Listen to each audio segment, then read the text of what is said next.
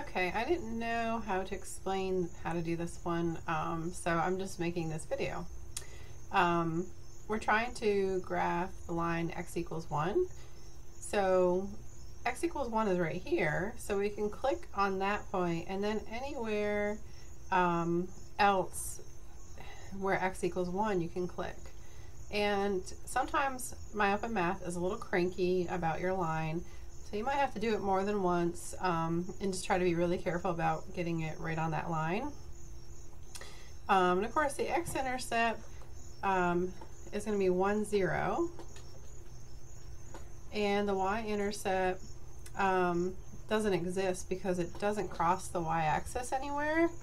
So let me just submit this one to make sure. It might tell me that I got it wrong, but luckily I got green checks all the way. So I hope that helps.